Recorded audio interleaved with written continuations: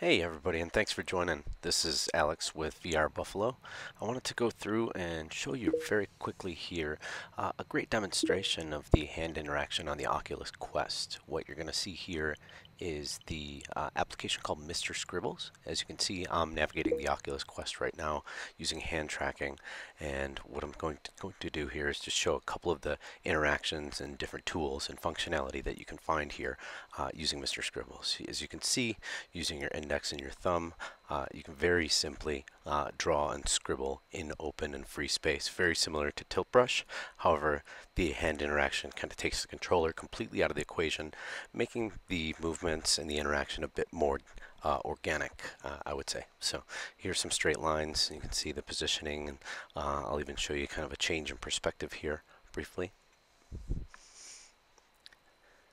As we go through, you'll notice that there are a variety of changes that can be done to both the hand coloration as well as the color of the objects. You can dip them, change them, and even blend the colors, which I found to be pretty impressive.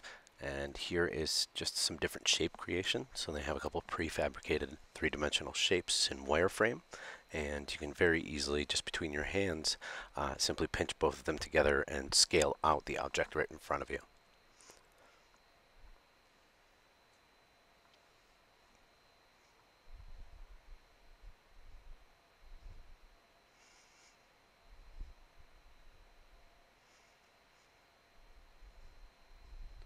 Overall, the interactions were fluid. There was no glitches that I could see other than the loss of hand tracking with the occlusion or kind of hand over hand or hand contact occurring, which is kind of typical for this technology at this stage.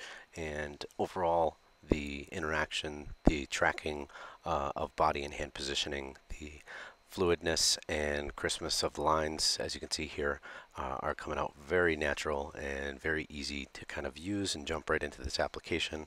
I thought it was well put together. I know that's still in either alpha or beta stage, but I wanted to share with everybody a great example of what can be done with hand tracking.